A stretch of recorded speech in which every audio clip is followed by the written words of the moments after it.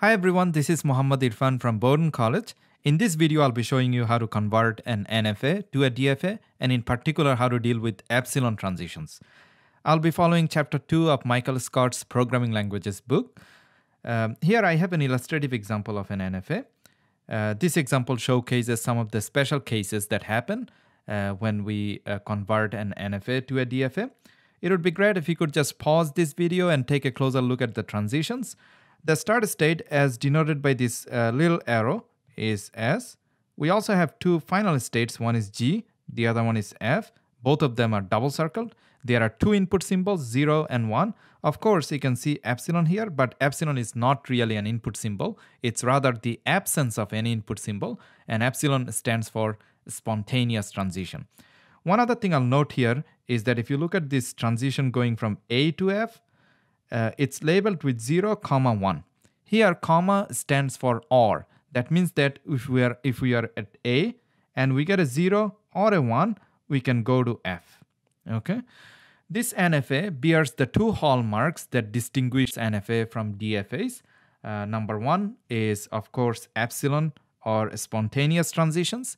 And the second hallmark is that there can be multiple transitions out of a state for the same input symbol. So let's take a look at A, okay? And let's think about the input symbol of 1. With 1, you can go from A to F, right? With 1, you can also loop back to A, okay?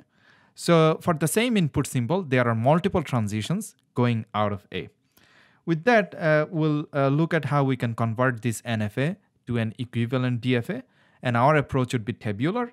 So we'll be constructing a table, in this case, with 3 columns. Okay, so the first column header is DFA state. The second column header is one of our input symbols, 0, and the third column header is our other input symbol, 1. You can see that we don't have epsilon as a column header. Is because epsilon is not an input symbol. Okay, so when we start building up this table, in the first row, the first thing we'll write down is our DFA start state. By definition, each DFA state would be a subset of NFA states. So you can see 4 NFA states. So each of our DFA states will be a subset of these 4 NFA states. And in particular, in the first row, the first thing we'll write is actually our DFA start state.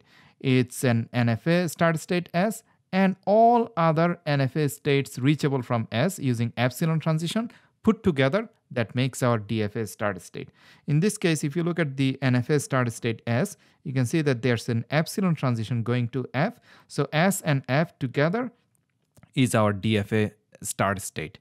So although you can see two states like S, F, and we put them together in a set notation, these two states together is actually one single DFA state, and in particular, this is our DFA start state. Okay. Next, if you look at this column 0, we'll be answering this question. So if we are at S or F and we get a 0 input, where can we go? So let's imagine we are at S, and if we get a 0, we can go to G, right? There is no other alternative. So we wrote down G here.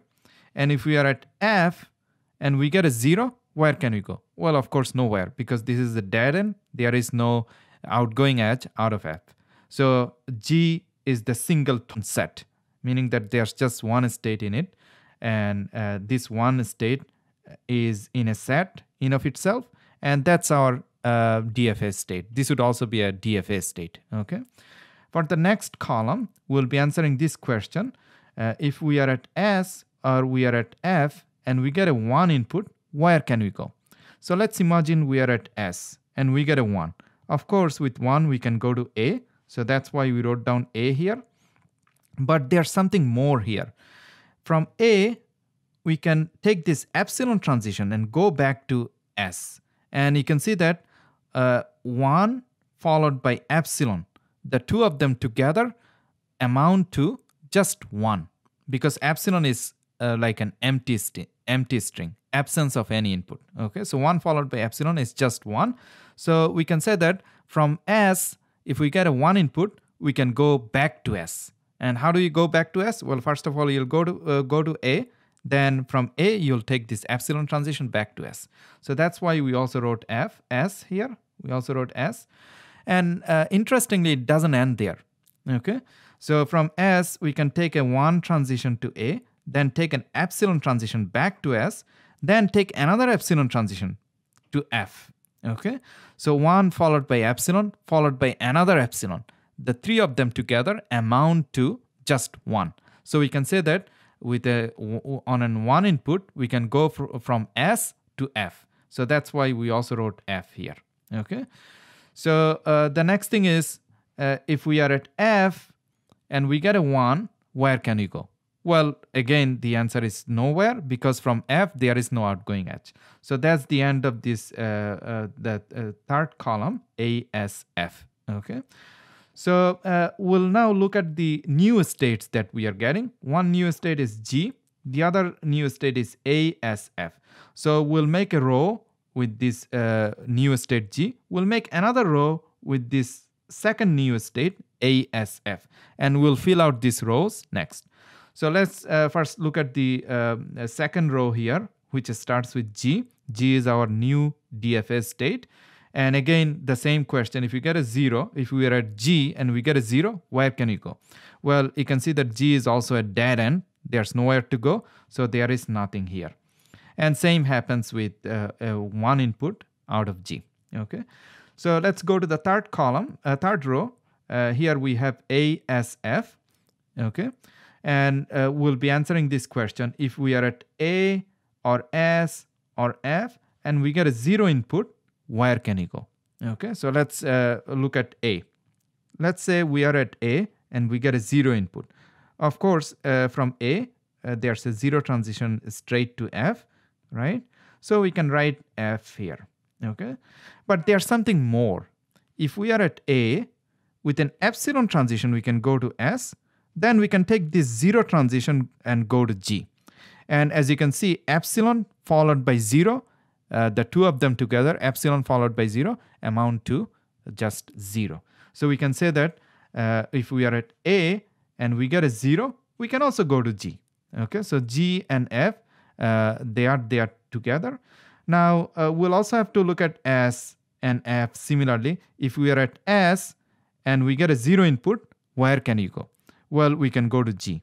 Okay, we have already written G, so you don't have to write G twice, because this is a set notation, and in set, repetition is meaningless, so you'll write G just once. Okay, and next we'll look at F. If we are at F, we get a 0 input, where can you go? Well, nowhere.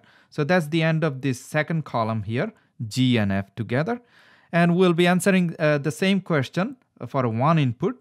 If we get if we are at A or S or F and we get a 1 input, where can you go? Okay, so here let's say we are at A, okay, and we get a 1 input. Of course, first of all, you can go straight to F, okay, on a 1 input. So we wrote down F here, but there's more here. Of course, from A on a 1 input, you can loop back to A. So that's why we also wrote A. Okay, but it doesn't end there. If we can loop back to A on a 1 input, we can actually extend it by taking this epsilon transition and go to S. Okay, so we can say that we can go from A to S on a 1 input. Okay, it's because 1 followed by epsilon amounts to just 1. Okay, so that's why we also wrote S. And there's another thing you can see here is that let's say we are at A and we get a 1 input, then we can follow it by an epsilon. We can follow it by another epsilon that takes us back to F. But we already saw that from A there's a direct edge to F. So again, you don't have to repeat F. You don't have to write F twice. It's okay to write F just once. Okay. Now, so what are the new states that you see in this row here? Of course, GF is the new state, so we write down GF is in the next row. Well, ASF, how about this one? Well, we just wrote down the row for ASF, so we don't have to write a new row for ASF. If you write a new row, you'll get exactly the same row as this one. So it doesn't make any sense to repeat this. Okay, so let's go to GF, and you can see that both G and F, both of them are dead ends. So nothing happens if you get a 0 or 1. So these are, both of them are blank. Okay, so once we construct this table, it's easy to construct the DFA corresponding to this table. Here's the DFA. We have 4 rows here in the DFA in this table. So for each row, we'll have one DFA state, like SF is a DFA state here, G is a DFA state, and so on. So we have 4 DFA states. First of all, you'll write down the DFA states, then you'll write down the transitions. And the transitions are easy to see in the table, like from SF, if you get a 0, you can go to G. So that's why from SF, there's a 0 transition to G.